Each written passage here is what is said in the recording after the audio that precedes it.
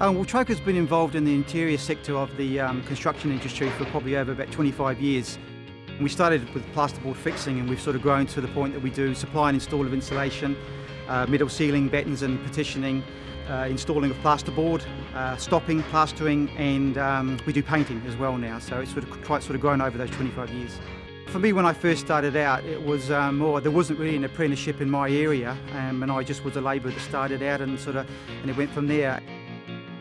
Being part of training apprentices does actually make you feel really good, and also being part of the assessment process with the BCITO is actually, in the specialist trades, is great, because you get a bit more one-on-one time with them. They feel sort of part of the family, and you can you're with them for 2 or 3 years or however long it takes to train them, and they get a lot of self-recognition about being part of that process.